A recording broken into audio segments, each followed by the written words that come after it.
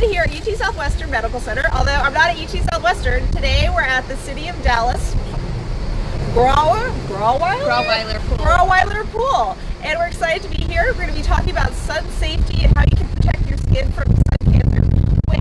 We've got Joelle Simmons from the City of Dallas Aquatic Department, as well as Dr. Jennifer Gill, who is a dermatologist at UT Southwestern.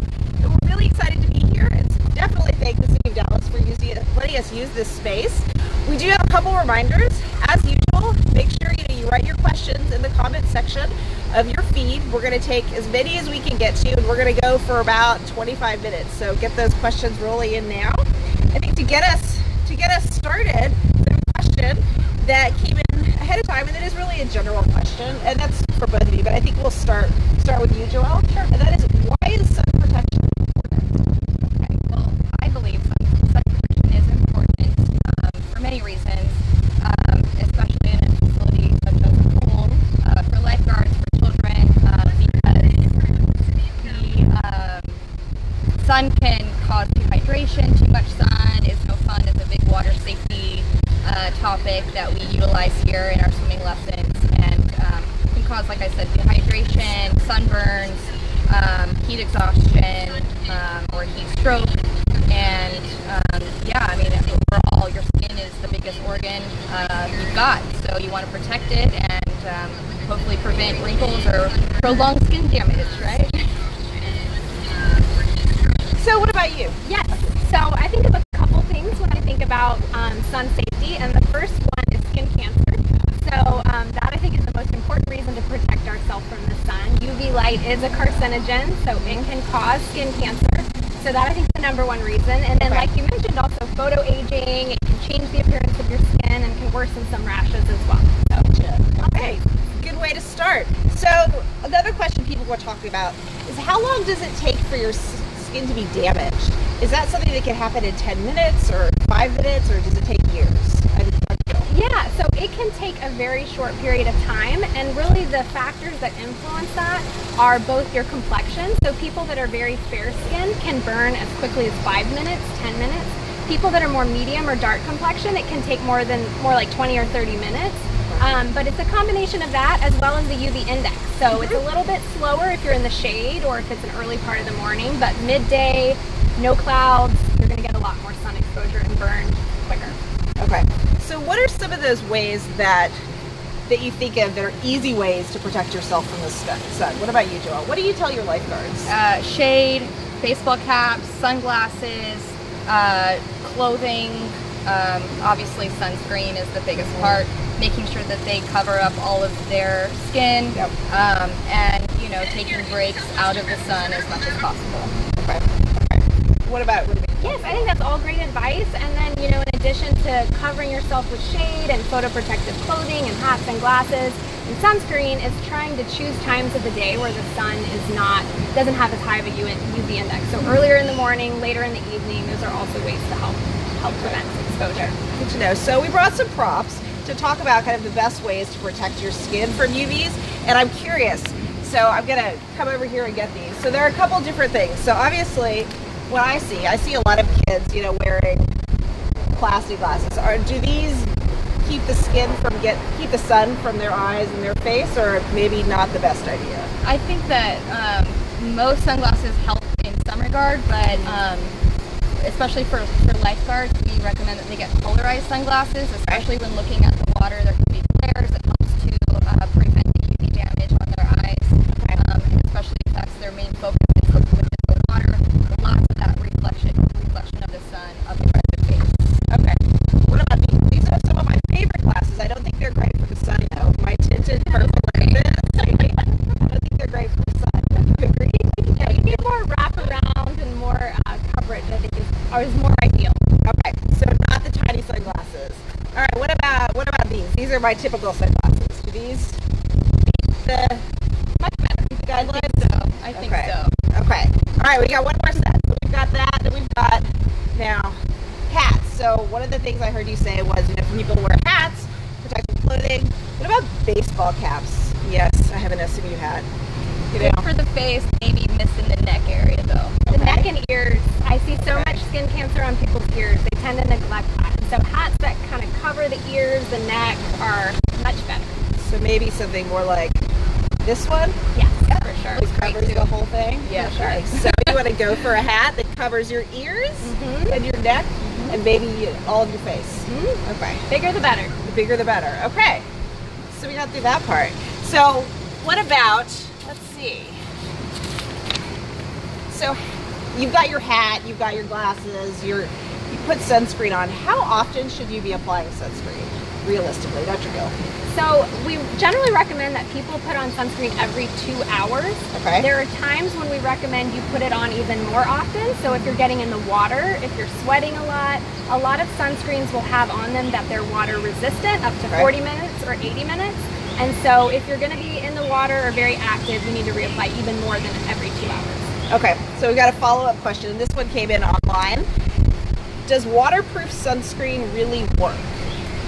So the FDA actually has changed even the term waterproof. So sunscreens are not allowed to call themselves waterproof, but they can be water resistant. Okay. And so no sunscreen is truly waterproof. It will still come off more quickly than normal. So you want to get a water resistant, but still only 40 to 80 minutes. It's not going to last you the whole day. It's not waterproof. Okay, not waterproof. Good question.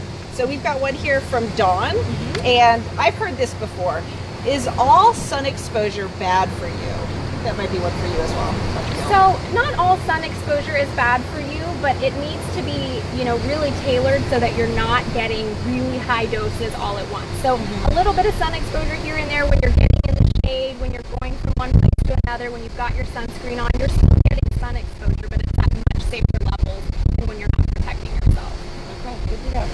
So when we're talking about people that are in the sun a lot, whether they're lifeguards or whether they maybe work outside in the yards, what do you tell your lifeguards here in Dallas about sunscreen particularly? Typically they're pretty good about remembering to put sunscreen on. However, there are certain areas that are forgotten about. So we have caps, we have sunglasses, we have shirts that we require them to wear. And typically put the sunscreen on right before they go up on stand. We prefer that they put it on well before they go up and are exposed to the sun, let it dry so that it's actually doing something, and then we try to remind them to, you said, the ears, tops of their feet are actually a really big spot too, because they're walking around all the time in the sun, and they think, they just completely forget about their feet. They're not completely protected. They're wearing flip-flops, so that's usually a big spot where we like them to focus. Yeah, I've sunburned my feet once before. It was not comfortable. No, how do you wear shoes after? You Yeah, can't. you don't. So here's a question we got from Mary. She asks, if you are someone who gets freckles, do you have a higher risk of skin cancer? I know I certainly have some freckles. My kids do. In general, if you get freckles, that is a sign that you are more easily sun damaged and that you experience sun damage easier than others. So while freckles themselves are not harmful, they are an indication that your skin is more susceptible, and so you should be extra cautious. Okay, good to know. So we have a comment here. This is from Philip. He says, I used SPF 50 in Cuba in water for an hour. Brand new skin 1 week later. I think he might have burned or something. Not quite sure on that one. But here's a question from Robin. And what SPF do you recommend? So start with you, Dr. Gill, and then I'm curious if there's an SPF you recommend for lifeguards or when you do parentification classes.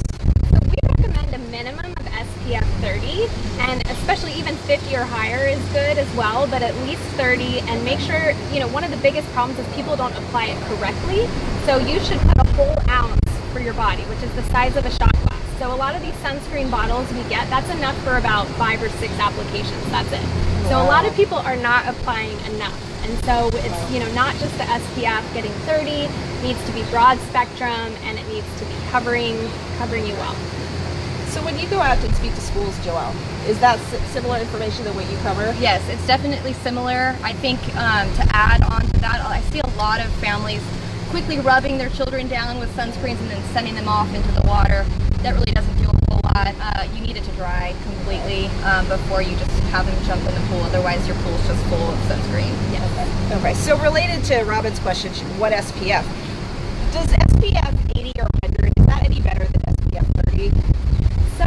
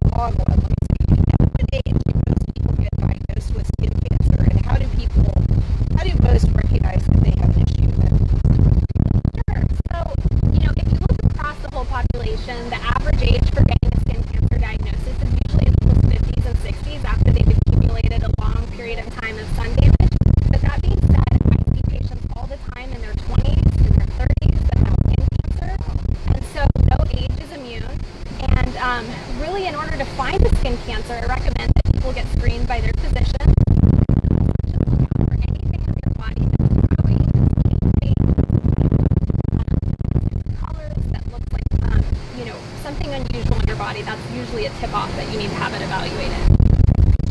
So we've got a lot of questions coming in. This is really great. We've got one here from Mary. I hear parents debating this all of the time in my groups. Is rub-on or spray sunscreen better than the typical, stuff you put on? So, you don't know what to call that. Yeah, so spray sunscreens can be just as effective as a rub-on, but once again, they have to be put on properly. I see a lot of parents doing this, spray from a distance and blowing half away. You really need to spray close to the skin, do several passages. You should need to rub it in, and if it's really windy, do you have anything different when you go and watch parents? You've probably seen a lot of both.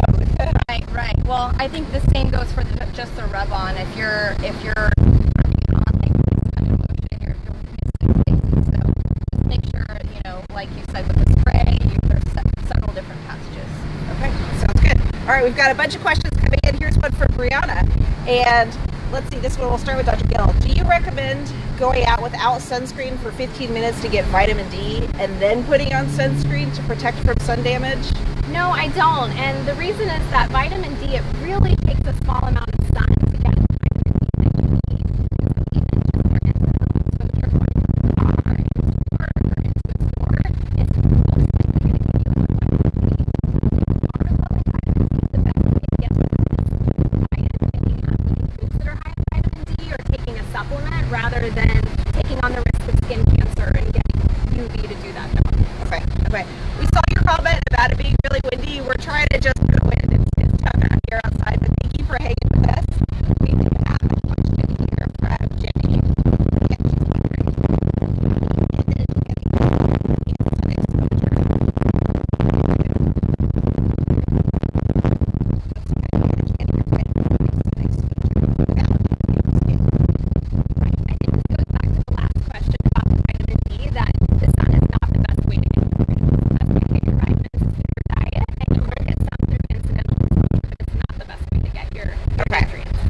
Let's see. So we've got one. Now this is interesting.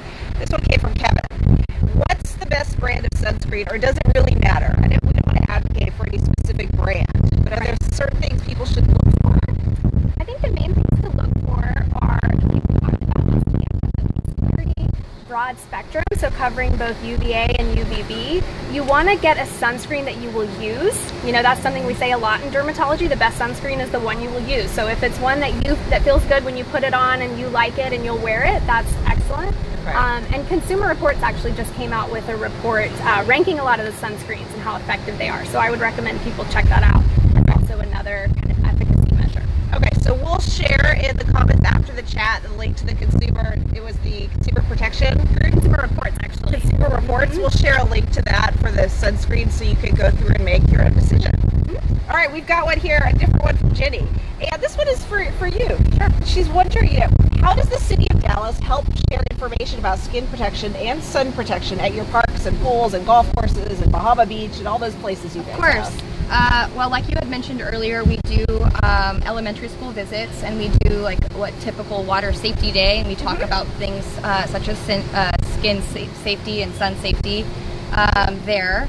We also have an aquatics brochure that goes out to the general public and is located in all of our rec centers nearby. That has a page dedicated to water safety. Okay. We teach these classes, or these topics, I should say, in our water safety classes. Okay. We have them in the mornings, we have them in the evenings, and they're not just for the youth, but they're also for adults. And yeah, I think that pretty much covers the general populace that we gear that information to. Sounds like you have a lot of outreach opportunities that you do that are really trying to target the whole population. Yes, we definitely try to not just keep it in-house with our lifeguards, but to spread the wealth of knowledge that we've got. Perfect. Well, that's wonderful to hear. So we've got some more questions coming in here. This one is another one that I've heard of. And when you mentioned earlier that you've heard of cases where people are in their 20s and they're coming in for skin cancer, Brian wants to know, what is the most common age for skin cancer? So really the most common age is, like you mentioned, in the 50s or 60s. That tends to be people who've had a lifetime of chronic sun damage. but we still see a lot of young people getting skin cancer. And actually melanoma is one of the most common cancers in young women in their late 20s and early 30s. And so, like I said, no age is immune. And so everyone really needs to be diligent about protecting themselves now and in the future. So we've got a couple more questions. We're running low on time, but we have one here, and this one is one for both of you. Let's start with Dr. Gill, though. It says, how do I keep my kids safe from the sun when they're at school or playing outdoor sports or maybe going to Bahama Beach? What are some ways they can do that? Let's start with you, Dr. Gill. So this can be really challenging, and of course sunscreen is a big part of that. I think photoprotective clothing, if you can get your kids to wear it, is really ideal, because then you're not having to constantly reapply when they have those long, nice swim shirts. If you can get them in hats. Ideally, it's hard when they're at school, because technically sunscreen is considered an over-the-counter medication, so a lot of schools are not able to put it on kids during the day, and so that's something that a lot of people are working to try to change. But yeah, just keeping sunscreen, photoprotective clothing, and as a spectator while your kids are doing sports, it's important, get those canopies over your pull-out chairs or umbrellas. Right. I think also seeking shade in those types of environment, and training or how to apply it themselves, the safety and the importance of it. I think at some rec centers or at some summer camps, we cannot apply sunscreen for a child. The sprays are typically the better kinds, because there's no physical touching when you have to apply that type of sunscreen. Gotcha. I have a question. So I'm going to step off the screen again. So you were talking about clothing earlier. If somebody, like parents or children, wear these kind of rash guard type things, does it matter? Is there any benefit to it just being short sleeve, or do they really need to be long sleeves? I'd say long is better than short, but short is better than nothing. So, but yeah, the more coverage you get, the better. And then just making sure that it has a UPF rating on it, so it's essentially similar to SPF. Making sure that it's not very transparent, where a lot of sun can come through. Okay, gotcha. Good to know. So we got 5 minutes left, so we've got a couple more questions in here. So here's a question that, this is interesting. My teenage sons claim that they don't need sunscreen since they never burn. Shouldn't people still wear sunscreen even if they don't easily burn? That sounds like something, Joelle, you hear from All the time. all the time. Yes. So what's the answer to that? Well, like Dr. Gill said, whether you have lighter skin or more medium or darker skin, you can be affected by the sun. So wear sunscreen. Wear sunscreen. It doesn't matter if you don't burn. You are still damaging your skin, and I see patients all the time with skin cancer who do not burn or have not burned very often, and so wear their sunscreen. Okay. And it does, skin cancer affects all ethnicities. It's not just specific. Yes. Okay. Exactly. Fair skin people are at a higher risk, but all races can get all skin cancers. Okay, good to know. So I think we're going to have time for 2 more questions. We're trying to control the wind, so thanks everybody for hanging with us. We've got one here. If someone was sunburned at a young age, how likely does it affect the chances for developing melanoma later in life? That's for you, Dr. Gill. Sure. So there's a lot of studies that have looked at the incidence of people who've had sunburns and blistering sunburns when they were young, and associated that with a higher risk, sometimes 2-fold, sometimes 3-fold higher risk of getting melanoma later in life.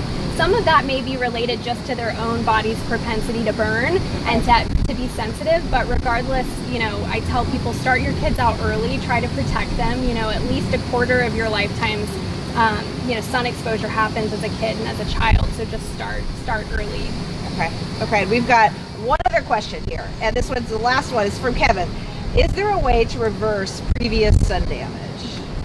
Okay. Everybody wants to know. Yes. And so this is a little bit of a technicality. There are ways to reverse the appearance of sun damage. So there's lots of things that can be done that can kind of help the appearance of sun damage. And really the best way to attempt to reverse is to start doing better at sun protection. Using sunscreen, that will go a long way.